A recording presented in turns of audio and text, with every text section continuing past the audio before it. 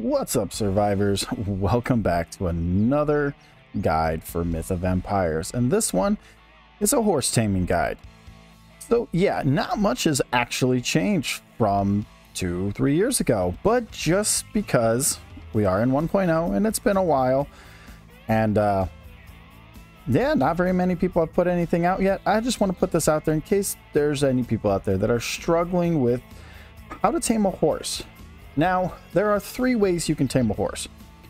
There's 2 passive ways and 1 active way. I'm going to show you all 3 of them, and we've already got everything set up here to do it, and it's all going to be done from that right there. Most of it anyways. So the first method we're going to do is the active horse taming. And then I'm going to show you the 2 passive horse tamings, and that's where she will come in, because I brought my NPC along with me. All right, so this is something that you can do right off the back. So first and foremost, we're going to go into our skills. So we're going to open up our hotbar here, our bar thingy, our talent skills, our skills of greatness. And you're going to go to taming and recruiting. So right at the back, you can see the first thing you learn is taming horses and basic track. And you learn these both at level 14. With that, you will learn the crude reins and the crude hay, which we will be showing you how to use those in a minute. And then you learn the crude light saddle and the crude light horse armor. Okay, and I already have reins with me. Now I have advanced reins on me, but in case you're curious, you make the reins, the crude hay, the light saddle, and the light horse armor in your inventory. You do not need a workbench for these. You start learning how to tame horses at 14. So, all right, you're level 14. So, you know, you're out and about, you're looking for horses. You know, the sun is up, you can see across the horizon. You need to find a horse. Now, there were a couple of horses out here before the sun came up. And my guess is they bolted when I was AFK. Ah, here we go. There they are. Looks like they bolted off down that way towards the road. Perfect. So I'm just going to leave my horse right here because we don't want to spook it. So the first thing you're going to do is you're going to pull out your horse hay, okay? Now this is the tier 1 hay that you get, and you hold it in your hand, and then you want to pull out your reins. And what you're going to use this for is you're going to use it to distract the horse. Now you don't have to do this, but I highly recommend you do this because it makes it extremely easy to tame a horse. All right? So what's going to happen during this process is if we go into talents, we go to taming. When you're taming a horse or elephant or rhino, those are for a future episode, your taming skills will go up. As you can see, I don't do a lot of taming. I think I've tamed maybe 3 horses, and I think I stood on an animal pen for a little while, and that's about it. Most of my horses come from our tamers and breeders because we have a good like 3 or 4 of them in the clan. So what you're going to do is you're going to take the hay. You want to, as soon as you see its level, you need to make sure that you always stay just outside of its level reach. Look up and then throw. Because if you do that, it's going to chuck it far. And what you want is you want them to see that and turn around. Yep, see, that one saw it. And just want to keep backing up. Yep, see, he saw me. He's being stubborn. He won't go after that hay. There he goes. So the one in the distance went for it first. This is why you need to always make a handful. So we're going to grab this guy first. You do not need to crouch for this. You just need to stay out of their line of sight. Come up behind them.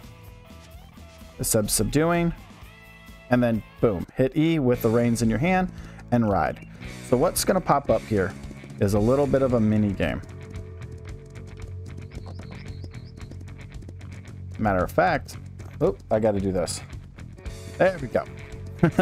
I had to open up my actual thing. I had it turned off. So what you're seeing here is obedience, anger, break, and ranking. So obedience is basically its taming bar. That's the yellow bar. Anger is the horse will eventually start to get upset as you're doing this. Now, if I was to tell the horse, go this way and turn it, okay? I'm not doing it. I'm just letting it free rein right now. That will increase its anger even more. The green bar going up is its ranking.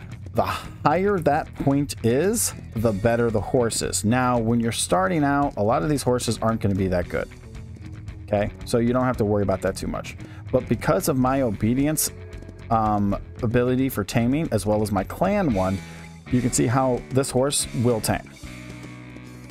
It'll tame perfectly fine without me ever having to do the little mini game, which is unfortunate. So what I'm going to do is I'm going to force the mini game to spawn because I want to show it to you guys. Okay, so I'm just going to start telling this horse to go this way and then go this way. And as you can see, the anger is going up even faster. And the horse is getting mad because I'm basically forcing it to go somewhere. So it's like, why are you doing this? Stop telling me where to go. So as you can see, it's shooting up really fast now. And now we're just going to let it do its own thing. Now we're going to be forced into a mini game. Okay, and what the mini game is it's going to make you have to mash with your mouse button, unless you re-hotkey it, left or right on your mouse key. Really, really, really fast. It's like a fast action time event, okay? So I'm basically forcing the anger to go up so I can show you guys this. And then you'll get a countdown, and there it is. And as soon as that countdown hits 0, boom, you have to hit it. Boom.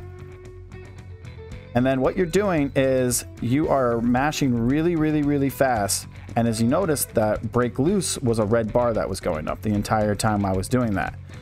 That is what that little mini game is. If that red bar reaches the end, the horse will buck you off. Then you have to wait for it to calm down, and then you can retrain it. You can try to get back on it, and there we go. The horse hit 100% obedience, and it was tamed. So we got a perfect tamed level 11 horse. Now it's level 11. It's not going to have the greatest stats in the world, but you can go in here, you can see its HP, its stamina, its movement speed, its carry weight, all that stuff. And then you can see its traits, its talents and traits, and its weaknesses. This horse has a weakness. It doesn't like to be controlled.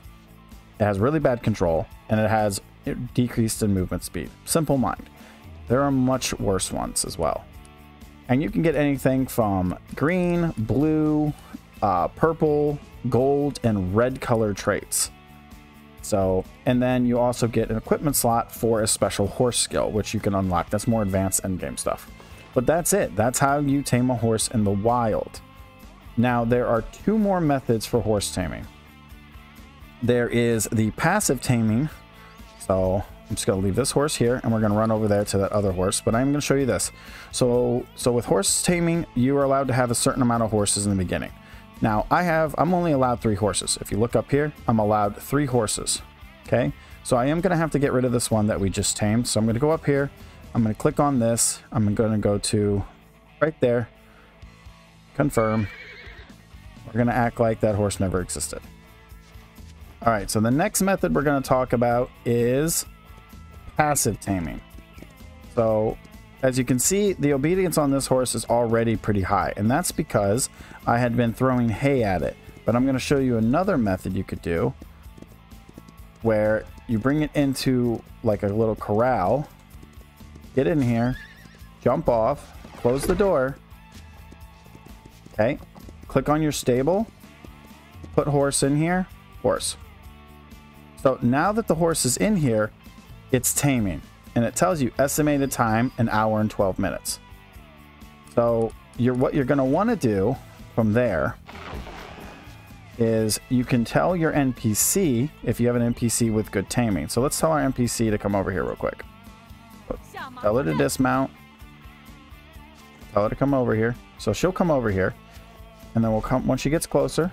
Now you can do this as well too. You're going to come up here, go to the stable assigned worker, tell her to assign it, and then go here, and it's supposed to drop it when you go here. So you go up here, it tells them what their taming level is. So she's 263, so she's higher than me. You're going to click on her, and you're only going to hire her because it's only going to take 1 hour and 11. So I'm going to only hire her for 1 hour. So there we go. Now it's down to 26 minutes. So now it'll take 26 minutes for her to passively tame this level 14 horse that's in the stable. Obviously, it's much faster to tame this horse manually, like actually throwing the fodder at it or jumping on its back. So like I said, you can take the crude fodder So while that horse is taming, you can take the crude fodder and you can find another horse. So I'm getting a little too close, so I got to be careful. All right, so there we go. We got the horse's attention. So this is another passive method. You could, in theory, sit back and just throw fodder at a horse, and it will passively tame from eating the fodder. The only downside to this method and that method is you don't get the perfect tame. You know how that riding buff that was going up on the first one? You don't get those if you do these two passive methods. If you want those higher chances of stats and skills from, like, let's say you're trying to tame, like, you know, you find that a level 55 horse and you're like, oh, I want to get that. I highly recommend you do the active taming method. So what you'll do first is you'll throw your fodder, you'll get its attention. You might take it out over here and throw it in like a pen, just like that, so it doesn't run off and so you don't get attacked. And you throw some fodder at it, get its obedience up a little bit. And there are different tiers of fodder. So as you're leveling in the game and you unlock higher tiers, you'll eventually be able to unlock, you know, like fine hay barrels or even special made hay barrels. And these give more obedience. The nice thing is your taming ability also increases your obedience. And not just your taming ability, but if you have a guild that you run with, even their skills will increase the obedience. So I'm going to jump ahead to when this horse finishes and when that guy is done, and then we will show you what we're working with. Possibly one of the two. All right, I think this horse is just about done taming. Yeah, it's going up. Almost there. Probably one more fodder. So I did have some extra fodder on me to do the special grade hay barrels. So I'm going to use those. It just turned nighttime. So if he doesn't tame here, I'm going to throw this next one. And you get roughly about 200 obedience by D. Oh, I think I might have threw that too far. Nope, we're good. You get about 200 obedience by default. And there we go. It just tamed. And that is how you tame a horse with a hay barrel or with hay. You just throw it and it passively tames. And as you can see, it did get some stats because its health went up after the tame. So if we go up here, it got there. Yeah. Speed, carry weight. It got no weaknesses. It got more blue traits than the other one did. And you can look at what it kind of traits and talents it has. You can see it unlocks another one there. So that's not bad. So that's how you do that. And then of course I already showed you guys how to do the stable version of it. It took me a minute. So I'm not going to keep these horses. I just wanted to show you guys how to do it and how simple it is. It's really not challenging. Obviously, if you're going for higher level horses, you know, you want to throw a few hay barrels at it to get its obedience up in the beginning. Some of them special grade ones. And you want to go from there and possibly maybe throw it in a stable with a good taming NPC on it. You could do that. You can obviously do the riding method, which is the preferred method of taming a horse because that's usually how you're going to get some of your best stats. But yeah, hopefully this quick-ish guide to horse taming was helpful to you guys out there. If you have any questions at all, feel free to ask down below. If you guys have any requests for any specific guides, don't hesitate to ask. And don't forget to join the Discord, and I will catch you guys in the next guide. Peace out. Take care. Happy hunting.